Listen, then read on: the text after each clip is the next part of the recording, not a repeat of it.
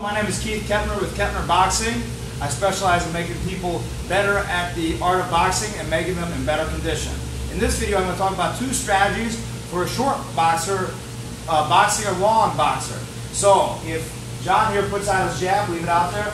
I'm out here, if I fight right in John's range, I'm not going to oftentimes hit him and he's going to hit me. So how do I overcome that? I got to come into my range and work my shots. Now, there's two strategies I'm going to talk about in order to do that. One way, the more traditional way that I tended to do as a boxer, is if they're moving away and being long, so step away, move on, move back there a little bit. I cut off the ring, make space, make space, make space. I cut off the ring, work him until I get him to a corner, and then bam, bam, bam, bam, bam.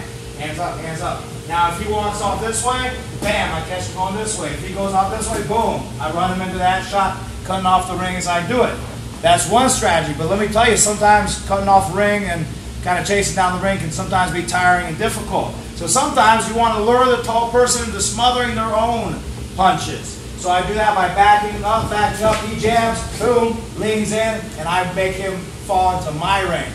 Again, if I just stay out here long, I'm in his range, I'm not going to do well. So the two strategies, cut the ring off, get him in the corner, get him on the ropes, and get into your range, or lure him into your range to fall in, and then you can hit him. Now a good way to work on this, besides with a partner, is to set up some cones.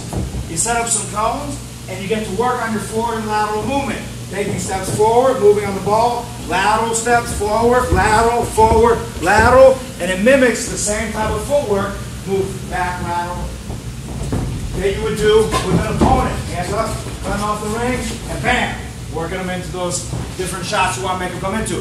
If you like this video and you're watching on Facebook, please like and share. If you're watching on YouTube, please like and subscribe. Thank you for watching this.